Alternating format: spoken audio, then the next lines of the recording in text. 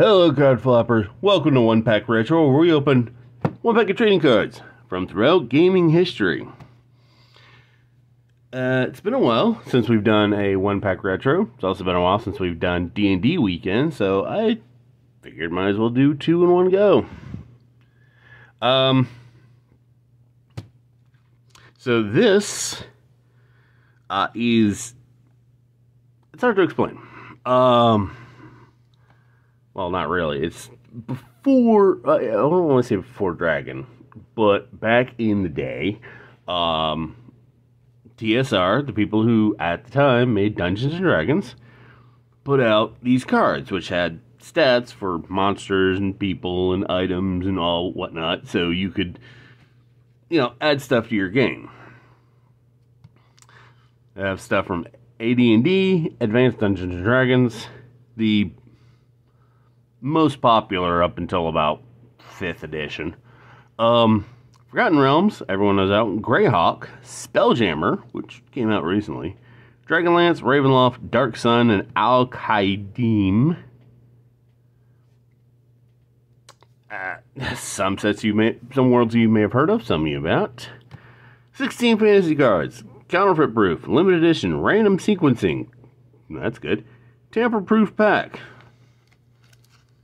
Yep, looks tamper-proof to me. MSRP of $1. This, like I said, this came out in 92. I had a factory set of this. I don't know why.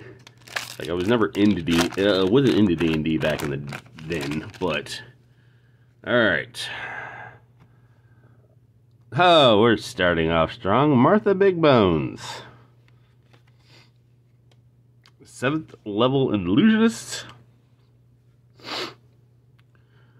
Let's see here. Martha is not a small woman. She has tried repeatedly to lose the weight she carries. Failing this, she turns to illusion to mask her size, and she found that she has a remarkable talent for magic. Now that she enjoys as much food as she wants, she delights in seeing the face of her male companions as she gorges herself while remaining slim. Yeah, welcome to 1992, folks. Layla Nekroloff? 3rd level druid. Layla has always lived in the forest and cannot really believe that there are anything else worth living. Is anywhere else worth living. Sounds like a bunch of people nowadays. She taught herself the ways of the woods. She recalls no parents nor any other human contact. She cannot speak the common tongue, but seems to clearly understand nearly every forest creature. Those who see her always believe that she is a dryad or a nymph. Obviously not. Aldo Gladhand. He's got a burp. Aldo's ring conveys a wisdom score of 18 upon him, bolstering his spell capacity. He loves birds, and he is considered to be 5th level priest. He loves burps, and is considered to be an expert in imitating bird calls. Aldo is looking for a druid to befriend in the hope that he will learn such tricks as talking to animals and the ability to shapeshift. Hey, they should be buddies. They're in the same place. Benson and the bear. What's Benson got? He's a 6th level druid. Benson used to be a circus performer, and trained bear wrestler until he became sensitized to the rights of animals by a ranger who kidnapped him and forced him to live in the forest for a month. That'll do it. Shortly thereafter, Benson freed his animals, became a druid, and began to travel the lands with his former wrestling partner, Muscles the Bear. That's a troop for you. Sagus. He is an 11th level druid. Sagus is a crusty old veteran. At level 11, having gained all his experience on the battlefield, unusual for a druid, he is a mercenary, hiring himself out to whichever side is more sympathetic to the ravages of war upon the natural environment. He is not a brilliant warrior. Oops. But his charisma is inspiring to the troops. Got Trilliana. 3rd level druid. Trilliana is so much like an animal that she runs away when other humans approach and is generally ignored by other animals as if she were one of them. I think I found my spirit character. Her origins are unknown, but those who care to speculate usually fall back on the raised by wolves scenario. The source of her training in the druidic arts remains a mystery, too. She may be a student of the elements themselves. Sure. Oh, we got a magic kettle. How magical is this magic kettle? Mithril's ever bountiful soup kettle. Mithril, card 443. I like how these reference other cards. Remains in such excellent standing with her god that a delicious bowl of chicken soup from her magical kettle actually has the power to cure serious wound spell. 2d8 plus 1 hit point. If Mithril prays for grace over the soup, there's a 50% chance that it will act as a cure disease spell as well. Any lawfully good aligned characters may use the 2-gallon kettle with similar results. The DM must judge whether or not the character is in a particularly good standing with his god, or the kettle's special power won't work. It's a very fickle kettle. But yeah, magical glass. Joel's glass of preserved words. Joel is an archaeologist rogue. What other kind of archaeologists are there?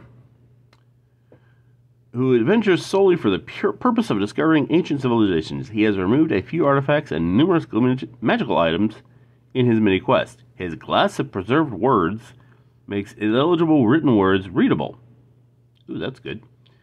He has also paid a wizard to enchant the glass with a permanent comprehend language spell so that he can translate the various cryptic scrawls that he discovers in his searches. Joel's glass has aided him in many treasure hunts and is worth, well, the 10,000 gold pieces he invested in its enchantments. Got another magical lens. A lot of magical items here. Evelyn's lens of speed reading. Whee! This lens performs the same function as any other lens of speed reading, triples reading speed. However, Evelyn has imbued her lens with another power. It contains a built-in comprehend language spell that can be invoked once per day. The lens will not read magic without the accompanying spell, but it will decipher codes and improve illegible writing.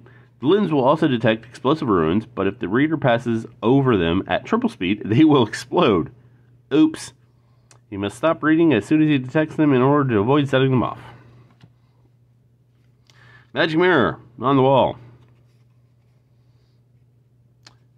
Malto's mirror of retention. Malto, card 473, inherited this magical mirror from his father. The mirror records all events in the past 24 hours that occurred in the room where it hangs after its command word is spoken. Don't put it in a brothel. By rotating the mirror clockwise, Malto can fast forward the recording. A counterclockwise twist rewinds it, and a horizontal tip pauses the recording. Furthermore, by placing a piece of parchment over a still shot of the recording and invoking the clairsentient science object reading, Malto can transfer a copy of the image in the mirror onto the parchment.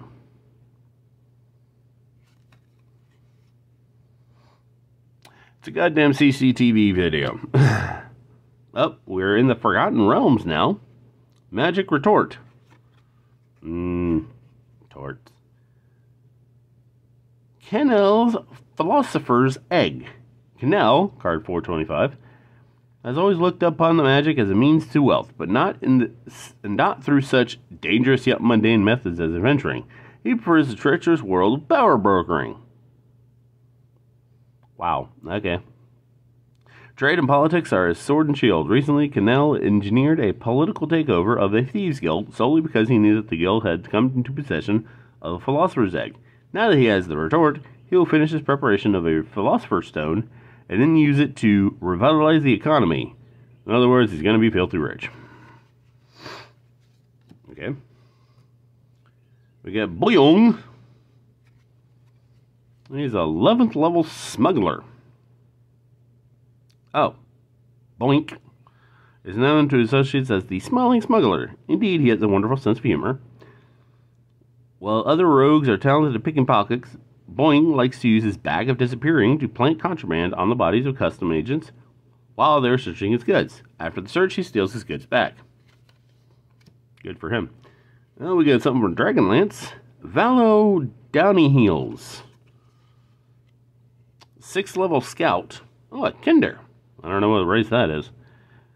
Valo's irresistible urge to just poke around got him into quite a bit of trouble until he met a party of adventurers that appreciated his curiosity. Now, as a scout, he is encouraged to poke around at every opportunity, as long as he does so outside of camp. We got Greyhawk Adventures. Talin Jila. Jalin Tila. Yeah, okay, I said it wrong. 4th level rogue. The man Jalin is a thief who specializes in gems, but he is actually not a man at all. He is Tila, the daughter of a noble family from the hold of the Sea Princes. She ran away from home, sailing to Greyhawk aboard one of her father's ships, and joined the Thieves Guild. She is posing as a male, so she'll be harder to find. So far, she's been successful. Got a fierce mustache, too. Nickum Pinderbolt. 12th level cat burglar. Funny, she doesn't look like a cat. Nick's friends often brag, he's too humble to do himself, that Nick, it's a guy, that Nick has climbed everything over 10 feet walls, everything over 10 feet tall in the Shire from whence he came. While this may be exaggeration, Nick can find fingerholds that elude most of the climbers, and he has used his skill to scale and enter many buildings. What else are you going to do with that kind of ability? And finally, from the Forgotten Realms, we've got Archidemus Luciad. He's a level wizard.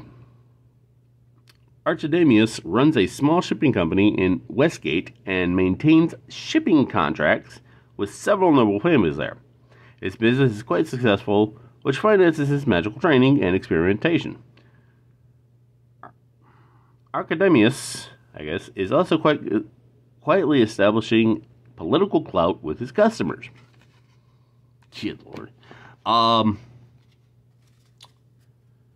mean, I don't know. I think there would be an MVP. I would give it to this. Mithril's Ever Bountiful Soup Kettle. I mean, soup that cures you. I mean, that's got to be pretty damn cool. So that is the TSR Collector Card Series 2 Collector Cards, 1982. I got these from Etsy. I didn't write it on there. I'll get the name to you next time because I have a rush of a weekend here, so trying to film when I can, where I can. In any case, I'll see you tomorrow. Have a retro-tastic weekend.